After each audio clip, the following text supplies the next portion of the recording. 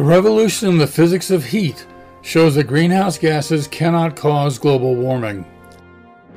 The warming predicted by computer models cannot physically happen because heat does not flow in ways assumed in physics for more than 2 centuries.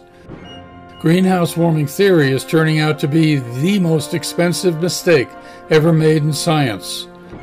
We can burn fossil fuels safely provided we minimize air pollution, which is killing 4.2 million people each year.